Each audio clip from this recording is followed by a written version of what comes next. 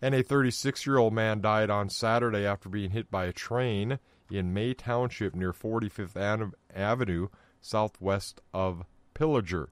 The Cass County Sheriff's Office responded to the fatality at 7:23 a.m.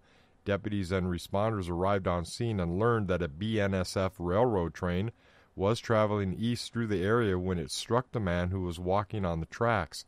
The 36-year-old man, address unknown, was confirmed dead on the scene.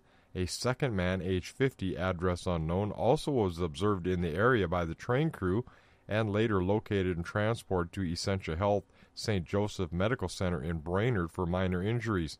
Names of the men involved are being withheld pending notification of family members. An autopsy is scheduled by the Ramsey County Medical Examiner's Office. Cass County Sheriff Tom Birch said the incident remains under investigation with the assistance of BNSF investigators. Birch said other details such as why the men were walking on the tracks was not known as of Monday afternoon. I'm Dwayne Etienne reporting for RJBroadcasting.com.